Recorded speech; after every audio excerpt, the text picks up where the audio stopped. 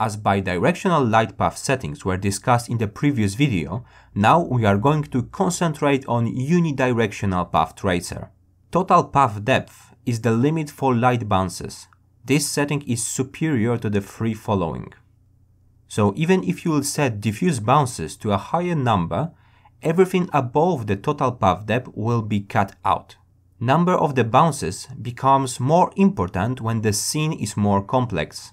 So if you are rendering the interior scene and set the value too low, you may get unrealistic shading and general underexposure. Remember that this setting will also affect rendering speed. You need to be careful when setting low values. If you are rendering metal object, you may be tempted to cut diffuse bounces to 1 to speed up the rendering. However, if you introduce some roughness, material use diffuse bounces too. In path method, you can still calculate caustic by using add light tracing. It will work only for direct caustic. If you have some indirect caustic, like in mirrors for example, check the Photon GI cache section to know how to solve this problem. As explained in the first part of the series, this setting is the true power of LuxCore.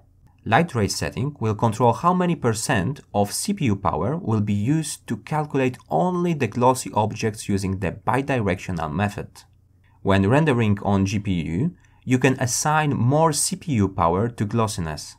The glossiness threshold is the value that allows you to control what object will not be calculated by unidirectional path tracing method.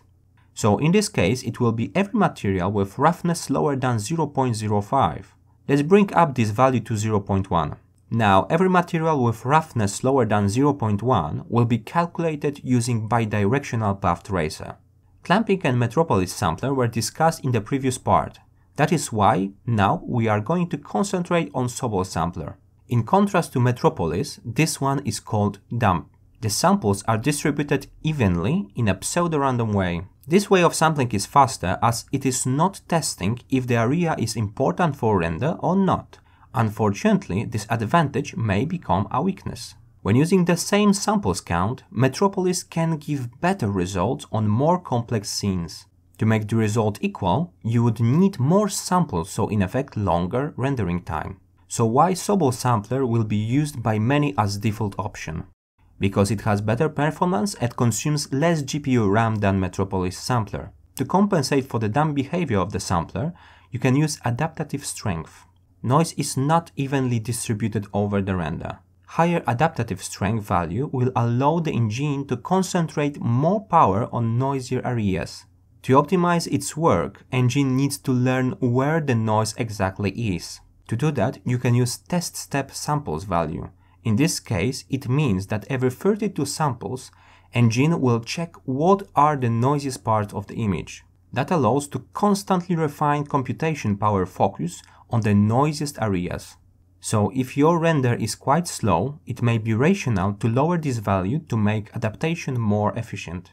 At the beginning of the rendering, there is always a lot of noise. You can use warm-up samples that will be added before the first test. So having 8 warm-up samples and 32 test samples means that the first adaptive strength test will be made at the 40th sample.